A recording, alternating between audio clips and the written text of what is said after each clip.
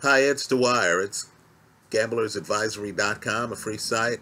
Bettingangle.us, a free site. For premium content, Dwyer70905.substack.com. It's Saturday, August 28th, 2021. Let's talk about something unique to the world of, we'll call it combat arts, right? MMA and boxing. You have a great example right now, right? A fighter trying to audition, trying to say the right thing to convince a great fighter to fight him. Right now you have auditions all the time in boxing. Right now Charles Martin, a southpaw, is auditioning to fight Dillian Whyte at heavyweight. Right? I'm guessing Charles Whyte feels that because he's a southpaw, he'll be able to neutralize Dillian Whyte's jab.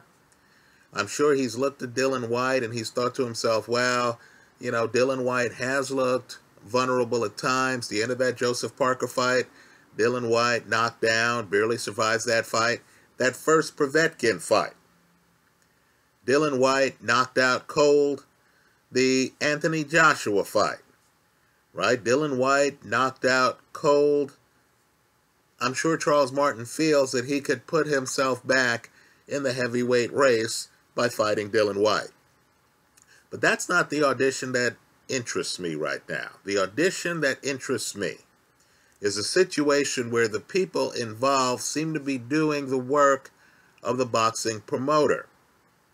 Right now, before Manny Pacquiao's fight against Yordenis Ugas, Freddie Roach was asked about undisputed, as well as unbeaten, 140-pound champion Josh Taylor.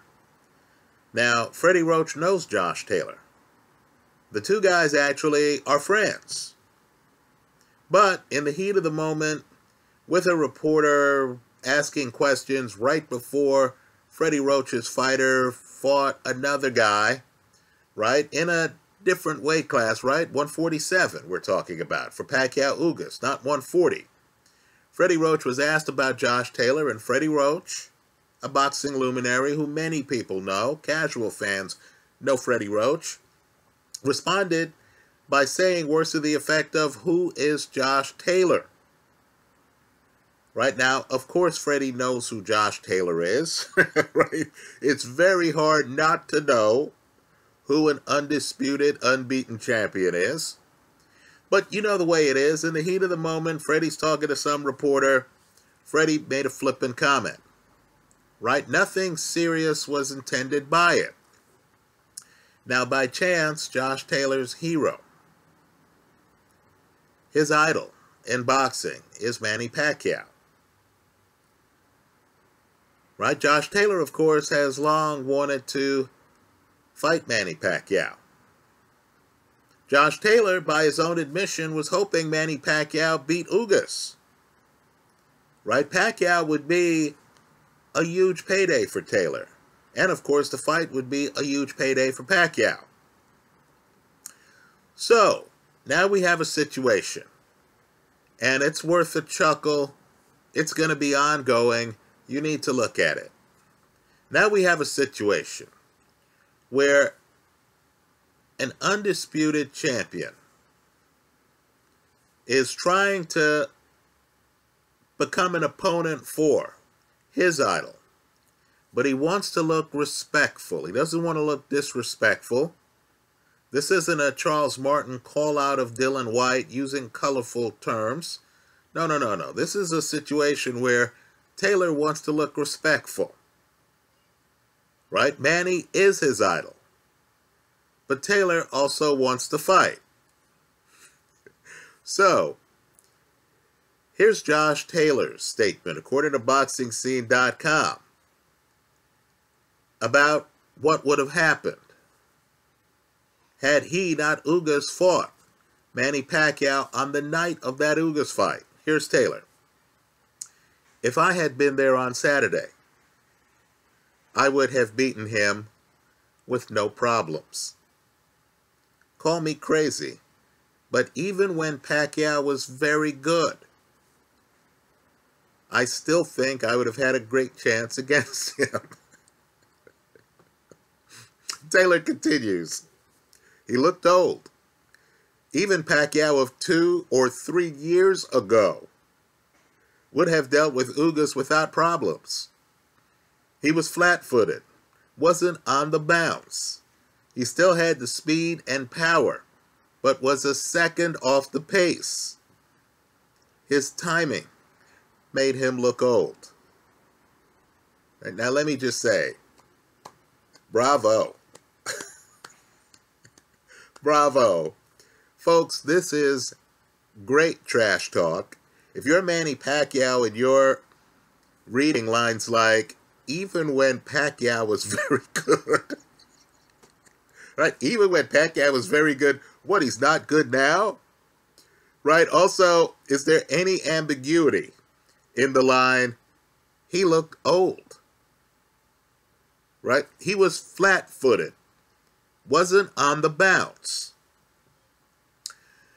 Let me just say, in my opinion, one of the reasons Manny Pacquiao lost to Ugas, besides the fact that Ugas is, in my opinion, an elite defensive fighter,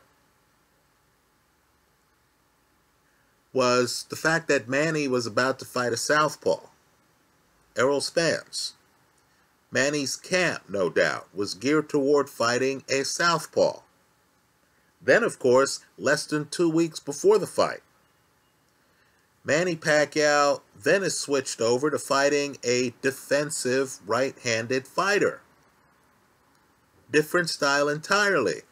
Errol Spence tries to come and find you. Ugas is laying in the pocket, setting traps. So the fact that Manny still has the speed, the fact that Manny went the distance, it's not like Manny got blown out, folks. Right? If he looked old going the distance in a fight that was, quite frankly, competitive. Might actually be the result of the different styles and the different dominant hands between southpaw Errol Spence, who he signed to fight, and last-minute replacement Yordenis Ugas. Let me also congratulate Josh Taylor for also finding a way to challenge Ugas. Right? How can you get away with lines like, even, that's the word, even Pacquiao of 2 or 3 years ago would have dealt with Ugas without problems. Folks, Sean Porter had problems against Ugas. Manny Pacquiao had problems against Ugas. When's the last time you saw an Ugas fight where you thought, wow, this guy's having no problems with Ugas? Does 140-pound champion Josh Taylor think that he would have no problems with 147-pound Ugas? Let me also say, too, we know who the winner is. It's fans like you and me. Think about what's being discussed here. You have an unbeaten, undisputed guy, in essence, challenging an all-time great. Right? Let's remember, Pacquiao, who now is supposed to be washed up after a fight where he went the distance. Right? After, of course, being the only man to beat Keith Thurman as a pro. Right? Pacquiao, 8-division champion, is being challenged by an undisputed fighter. Oh, man, that sounds like a great fight to me. Now, let's say Manny says, hey, I'm running for office in the Philippines. The sport's been good to me, but I am in my 40s. Sooner or later, everyone has to walk away from the sport. I'm going to walk away after losing a fight that went the distance. Right? Let's say Manny Pacquiao moves on to the next stage of his life. Okay, fine. Well, if I'm Ugas, I'm circling Josh Taylor's picture. I'm showing up at Josh Taylor press conferences. I'm going to be somehow in the first 2 rows of Josh Taylor's next fight. I'm going to say, hey, look, you know, I am the WBA champ at 147 pounds. Right? If you feel that you would have beaten Manny and that Manny should have beaten me, then fight me now. Right, folks? Where do we lose? For the record, I think Pacquiao today beats Josh Taylor. I think Taylor's an excellent fighter, don't get me wrong. But I do think Pacquiao's speed is singular, and unlike a very disciplined Ugas, right? Ugas is a guy who's there. He's not going to stray too far away from the script. I believe Josh Taylor has too much Billy Conn in him. In other words, Josh Taylor has a script. It's working. He needs to trade with Regis Prograis. Right? He needs to get in the pocket against guys. He needs to be a daredevil. Right? Winning is not enough. Josh Taylor needs to fight you. I believe that if you deviate from the script against Manny Pacquiao, you get hurt. Also, let's face it too. If Manny Pacquiao is all set up to fight Josh Taylor and the fight goes through, Taylor's not going to have the element of surprise that a guy who got the fight with less than 2 weeks' notice, Ugas, had. Right? So I'm one of those who doesn't believe it's completely over for Manny Pacquiao. I also believe it takes a lot of skill and a lot of talent to be a tall guy like Ugas and to land body shots on Manny Pacquiao. For me personally, that's the story of the fight. Ugas is a dedicated body puncher and can hit you in the body even when you have power and hand speed. He has the construct figured out, right? It's not like he's getting hit with Manny Pacquiao straight lefts while he's going low to the body. Right, folks? That's a skill few have. I'm not sure if Josh Taylor has that skill. Understand, the margin of error against Manny Pacquiao is not that great. It's a very thin margin of error.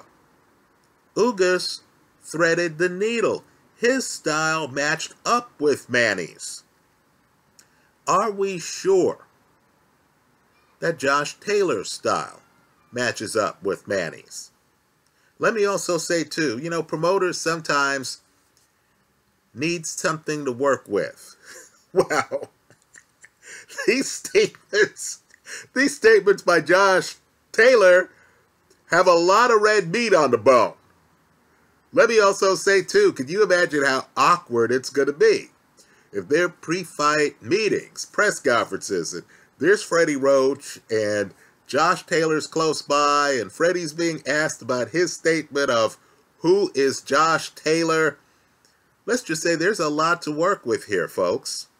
So, given the high level of the guys involved, given the fact that Josh Taylor isn't Swen Aki, in other words, this is the guy with the resume who's actually willing to risk his unbeaten record against all-time greats who 2 fights ago dropped Keith Thurman and won that fight. By the way, for an old man, has anyone figured out that Manny Pacquiao's last 2 fights against unbeaten Keith Thurman and WBA champion Ugas, in other words, that's a level of opposition, quite frankly, a lot of guys are not engaging in at 147. Right? I see Terrence Crawford fighting old men.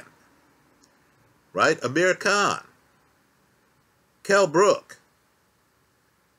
Right? I don't see the fights at 147 where these old guys are saying, hey man, you know, Virgil Ortiz, you're unbeaten, 100% KO ratio, let's fight. You know me, I'm Errol Spence, right? I don't see those fights happening. I'll give Spence credit. he did sign to fight Manny Pacquiao. Right? I'll give him credit. He fought Kell Brook when Kell Brook had the belt. Right? But I do fault Terence Crawford, who I do feel is the best in the sport, pound for pound, for not being able to sign deals with guys like Errol Spence. Right?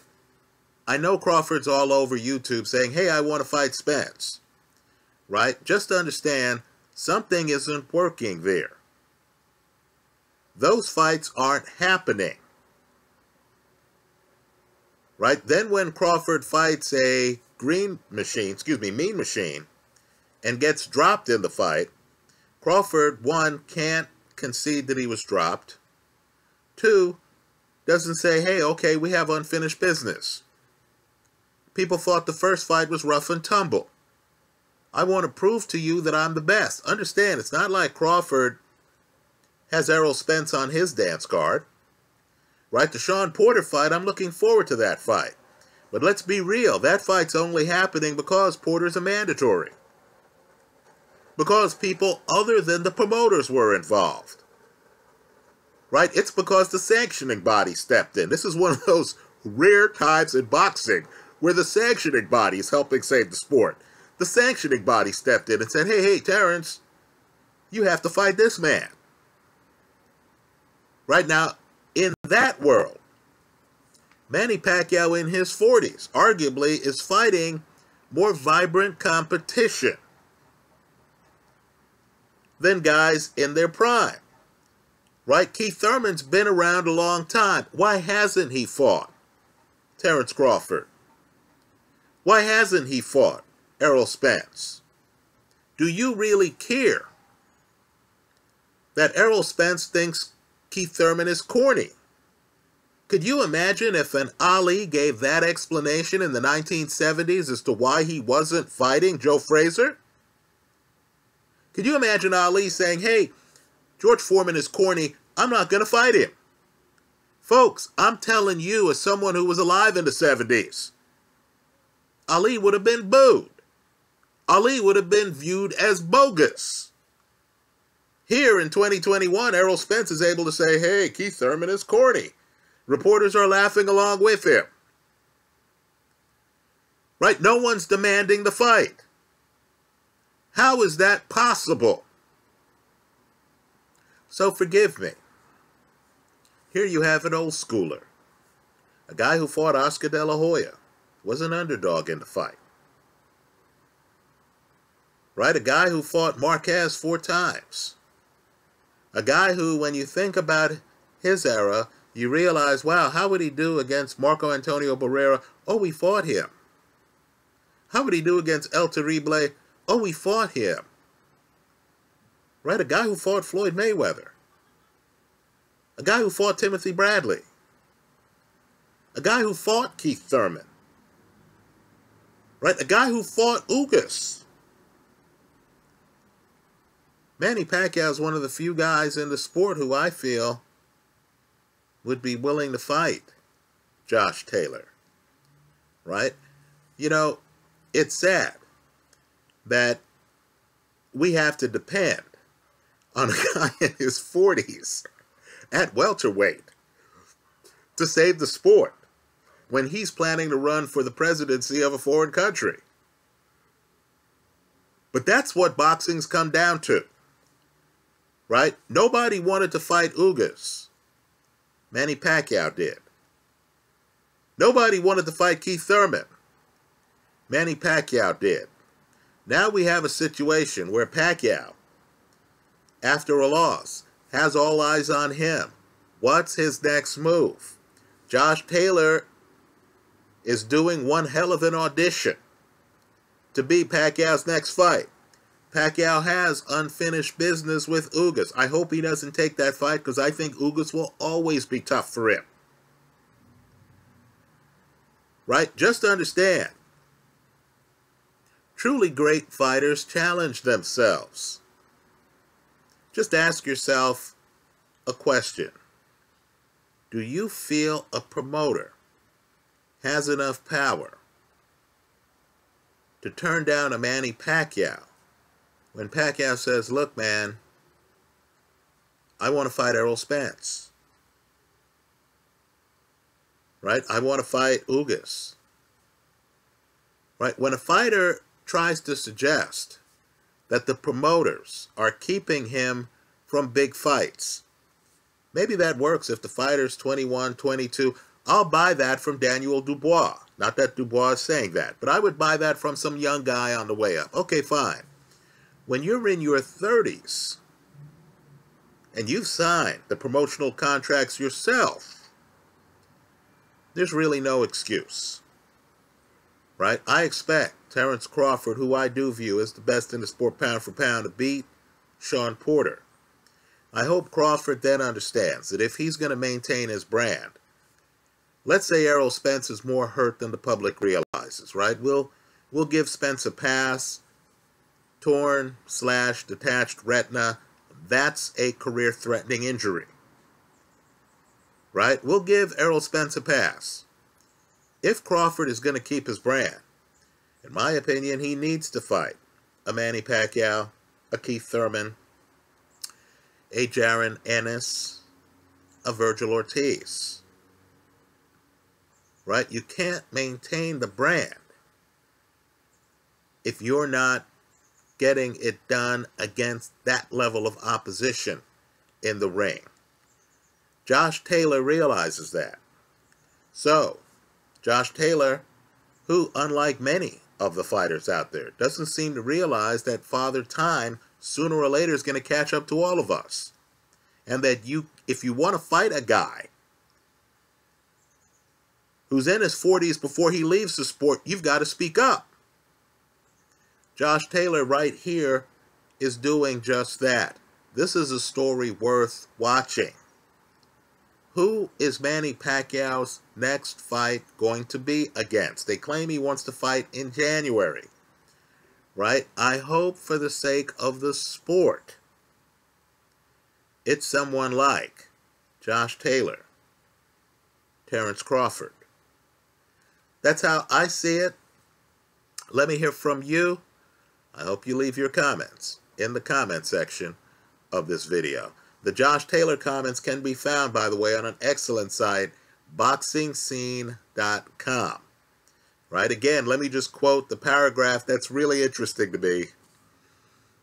Josh Taylor, in commenting on Pacquiao against Ugas, said, "If I had been there on Saturday, I would have beaten him," that's Manny Pacquiao, "with no problems. Call me crazy. But even when Pacquiao was very good, I still think I would have had a great chance, not a good chance, a great chance against him. Boxing, find a way to give us that fight next. Let the fans be the winners on that one." That's how I see it.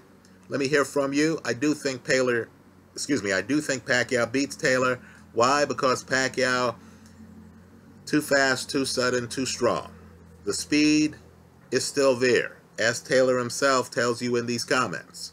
The speed is still there. I believe the timing would be too, as long as the opponent Pacquiao prepares for is actually the opponent he faces in the ring.